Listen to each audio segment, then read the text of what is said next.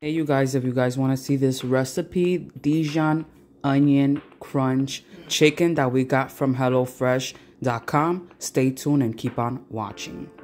So good, so good. Hey you guys, so today we're gonna be making Dijon mustard chicken breast. I found this recipe. We watch Nicole Guerrero and she gets sponsors all the time from HelloFresh, and I found the recipe on HelloFresh myself. So I am going to be taking some chicken breast right here. I'm going to show you all the ingredients first. Monterey Jack cheese.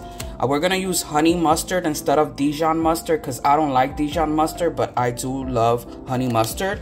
We have some green beans here, or you could do string beans. The recipe calls for garlic bread, but we're gonna be doing baby red mashed potatoes today. And we're gonna spice these up a little bit with a different couple ingredients. We'll show you that once, you know, we do these. And then you need some crispy onions. So I'm gonna try to put the recipe here somewhere, the picture, and then I'm gonna try to put the recipe down below for you guys. So in case you guys wanna make this and recreate it, just, you know, tag me or something like that. I'm gonna go ahead and take my chicken breast and I'm gonna cut it in half because it's too thick for 4 people, and then I'll show you the next step.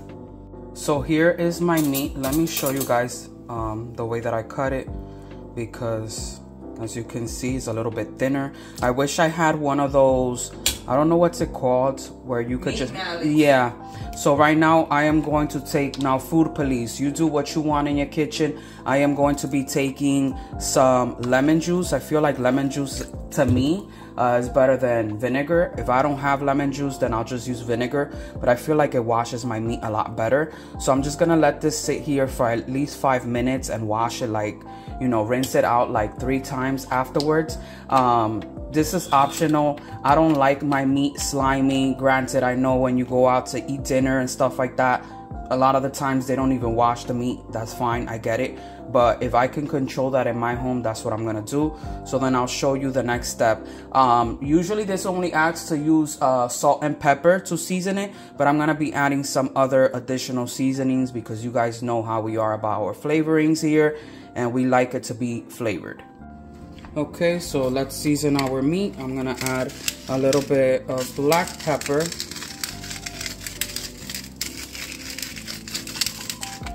And then I'm going to take some garlic powder. Yeah, the recipe just asks for salt and pepper like she said. So yeah, you guys, we saw Nicole Guerrero, well actually Jeremy was making this for her because he's the cook in the family. And so I'm like, yeah, we gotta bite off of that recipe and make it at home, because HelloFresh, like, they be sponsoring a lot of the big channels. They'll never sponsor us, so thank you for giving me the free recipe because I'm gonna do it at home. No, not only that, like, I don't care if they sponsor me or not. I'm gonna flip it over, you guys. The simple fact, some of the times, like my coworkers used to order HelloFresh and they were like, it's very expensive. The only reason they would do it is because they would use like discount codes and they would use different emails to get deals, because it is pretty pricey from what I heard. It's like $80-something or even more. Don't quote me on it, but it's pricey. So yeah, so, and if they have the recipe online, now why not get the ingredients yourself? You got to pick out your ingredients, because sometimes, you know, they pick the ingredients for you, which is fine, but you know the quality of what you want, what potatoes you like better. Do you like them really hard or soft? You know, like when you go pick out your groceries, you know, like fruits and stuff. I know, like, when people do Instacart and stuff like that, like, you know, sometimes they don't pick the best quality of produce, if that makes any sense. It's true. So yeah, let us know down below if you've tried HelloFresh, if it's, you know, up your alley or whatever. So yeah, like I said, there's nothing wrong with it if you use it, but you know, I'm just gonna get the recipes for free. Yeah, I'm gonna put this in the fridge for a little bit to marinate, and then I'll show you the next step. Okay, so I'm just gonna take some of my honey mustard and I'm just gonna squeeze some on top of each meat, and then just spread it out with a spoon. I was gonna say spoon it out with a spoon. And then you just want to put this meat in at 425 for 20 to 25 minutes. It calls for you to put the cheese right now, but I want my meat to cook first and then I'll put the cheese. and the onion strips, if that makes any sense, because that's how I want to do it. So we're just gonna pop this in the oven. It smells so good already. Yeah, I can't wait to eat. Yeah, so we're preheating the oven at 425 like she said. We're gonna cook it, and then we're gonna top it off with the cheese and the crunchies. So while our chicken is in the oven baking, we're letting this pot of water come to a boil. Darlene's gonna put some salt, as you can see, and then we're just gonna blanch our green beans for about 10 minutes, because my father hates crunchy vegetables. Me and my sister, my brother, don't mind it. So I'm just gonna let this come to a boil, and then I'm gonna let them cook for 10 minutes, and then I'll show you the next step.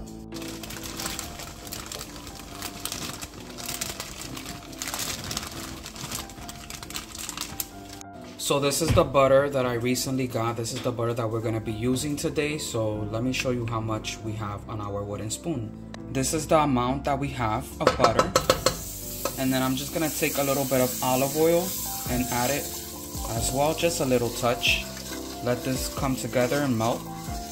So we have our pot right now on low, and Marlene is just gonna take like 4 or 5 garlic cloves and just grate it.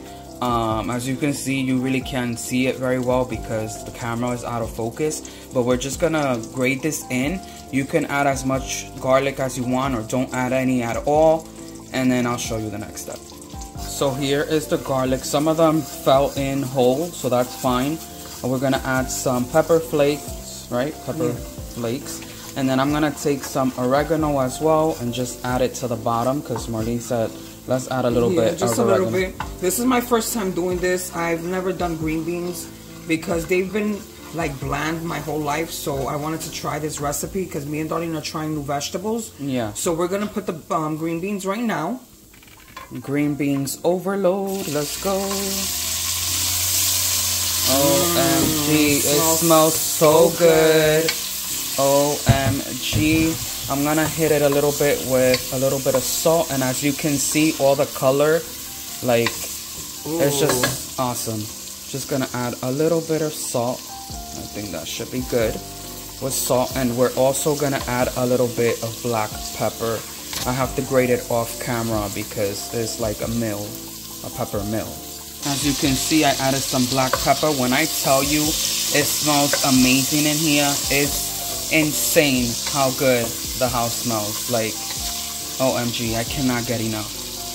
So here's my meat after 25 minutes. I know for a fact I'm gonna let it go for a lot longer. Just my personal preference, and because I cut it it's not thin as I wanted to. I'm just gonna add some of the cheese right now, and this is Monterey Jack. For some reason I thought the recipe called for some Parmesan cheese, but it's a Monterey Jack. So I'm gonna be adding this on top, and it's gonna get nice and gooey and cheesy. That's how I like it. So I'm just gonna continue putting this on top of my chicken, which is only a little bit of cheese left right here. So now I'm just gonna add some of the onion strips, the crunchy, I'm excited, crispy onions on top. So I'm gonna add a little bit more. You excited?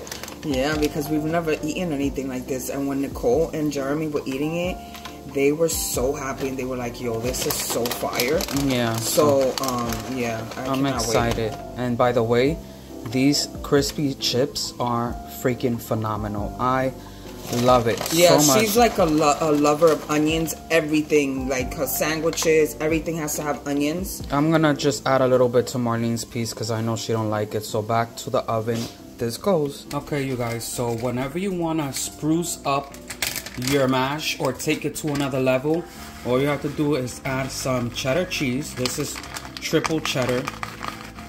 I don't want to add too much. The queen of cheese is talking.